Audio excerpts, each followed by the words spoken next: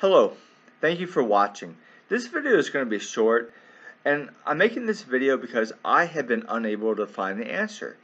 Now, photo 509 on that camera, I've asked people, and I've actually even asked people that had a blog, and this is an answer I can't seem to get, and I'm making this video because I really would like to know.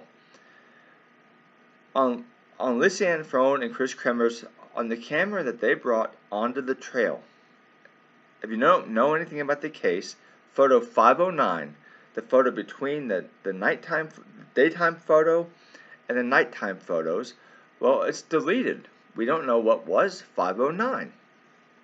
Now, some YouTube creators, they say that someone can just click the delete button on the camera and it's deleted and there it goes. However, in the manner that this photo was deleted, some YouTube creators, they have said that in order to delete this photo and the way it was deleted, and I don't understand all the technical stuff, but they say that you had to use a computer in order to manually delete this photo from the camera, from a computer. Was a computer needed to delete 509? Now, for some reason, the way cameras work, just that there was a 509 but there was no picture on it, people have said that a computer was needed. So I feel like you get the gist of what I'm asking. Now, if a computer was needed, which there are some people that maintain that, then that's the end of the story.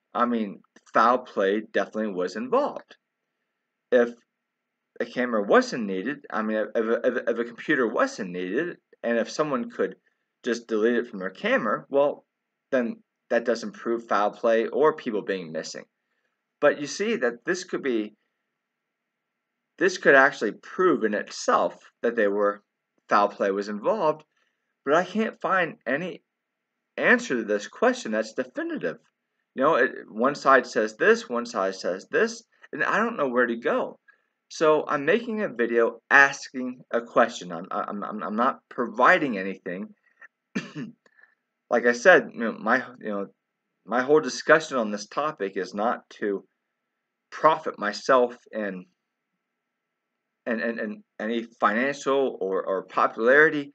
My goal is to advance the discussion on this matter, and this is a pretty big discussion point. And I have not seen this discussion point debated among people who are who are experts in cameras. So, if you have something to if you can leave a comment on this, I would appreciate it very much, and I thank you.